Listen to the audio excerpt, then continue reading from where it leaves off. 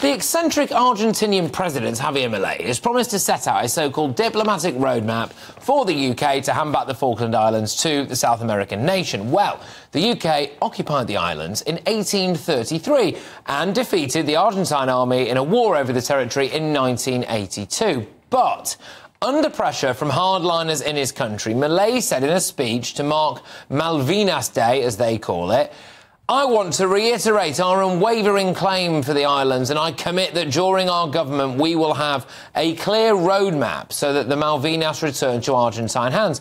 Now, this should actually genuinely be quite concerning, because, yes, he may just be saying it to pander to his base, but he is a man who has done everything he said he was going to do so far. So this, I think, yes, is concerning. I'm joined now by Roger Spink, a member of the Legislative Assembly of the Falkland Islands. Roger, thank you very, very much.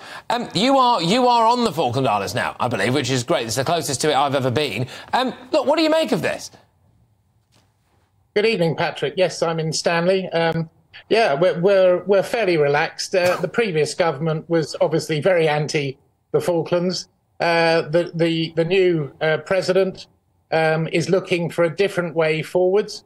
I don't think that means that Argentina's dropping its claim, but I think certainly we will see, and we await with interest how this changes Argentina's stance as regards the Falkland Islands.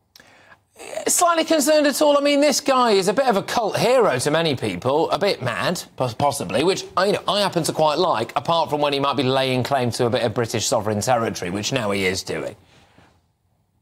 Yeah, well, Argentina have real economic difficulties. They have inflation around 200%. Rampant poverty amongst their people. So a lot of the time Argentine politicians use the Falklands to divert attention from the ills of their own economy and their own mismanagement of their own economy. We're very, very confident in the protection that we have from the British forces at Mount Pleasant. We're also very confident in the support we have from the British government. We recently had a visit by Lord Cameron to the Falklands, where he reiterated the support for the people of the Falklands and our wishes to remain British, which we expressed in a referendum just over 10 years ago.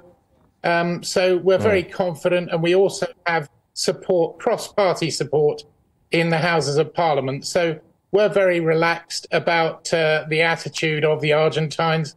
It's nothing new from our point of view, and I think we will wait and see what actions this new president actually does in the future. I think probably his statements were for domestic consumption.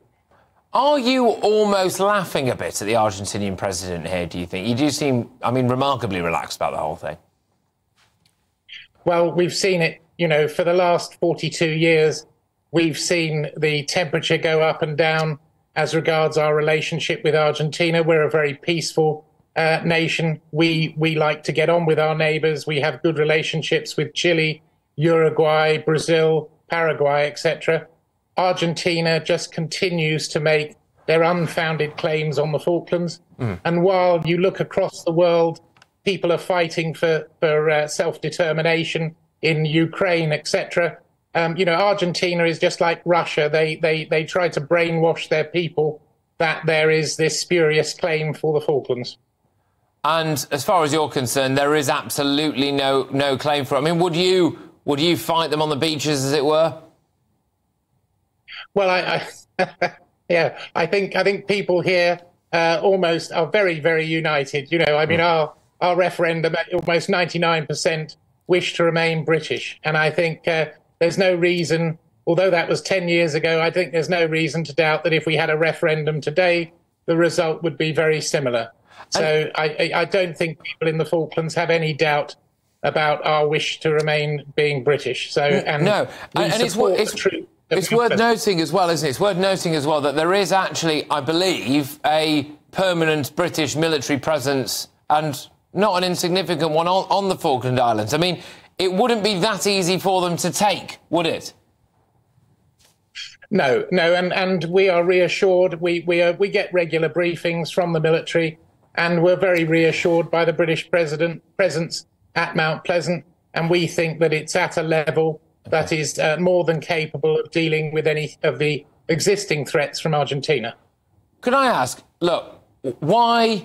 I mean, I obviously do care about the Falkland Islands, and just this is a hypothetical question, but, you know, why should I care? Why should, you know, loads of people out there here on the mainland, as it were, in Britain, care about the Falkland Islands? You know, we've got a load of our own stuff going on here, taxpayers' money being splashed around all over the gaff. Why should we care about whether or not, you know, Argentina has your back garden, mate? I think we are part of the British. We're very proud to be part of the British family, and we see ourselves as Britain's gateway to Antarctica. So we're more than just the Falkland Islands. There's South Georgia down here, the British Antarctic territories, etc.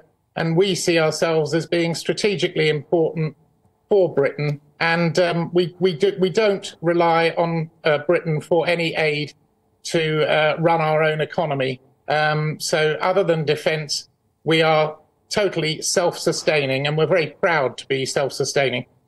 Not in any way fearful of a Labour government, I take it? Not at all, no. We know most of the Labour front bench members, and they are very, very supportive of the Falkland Islands. Could I just ask you, you know, imagine I am Javier Milei now, all right, which might be easier for some people to imagine than others. You know, what's your message to the Argentinian madcap president right now? Well, I would say that, you know, we are peaceful. There are a number of areas, such as exchange of fisheries information, flights, etc., where we can cooperate together peacefully to the benefit of Argentina and the Falklands and the people of the Falklands. And I think in this day and age, we need to have a grown-up relationship that actually is recognising there is a difference over sovereignty, but we are neighbours, and there are things that would be beneficial to both sides.